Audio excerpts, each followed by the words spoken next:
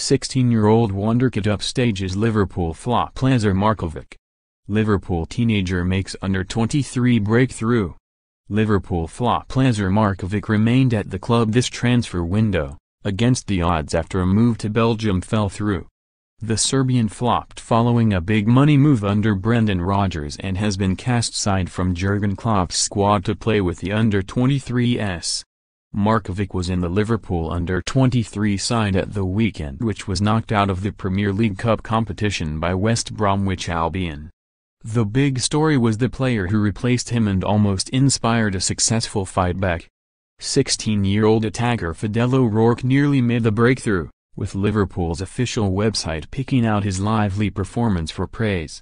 This was O'Rourke's under-23 debut, and despite the defeat it was a good way to start. O'Rourke was born back in 2002 and has been playing for Liverpool's under-18s this season. A strong start has seen him net 2 goals in 3 games, enough for him to get the call up to the under-23s.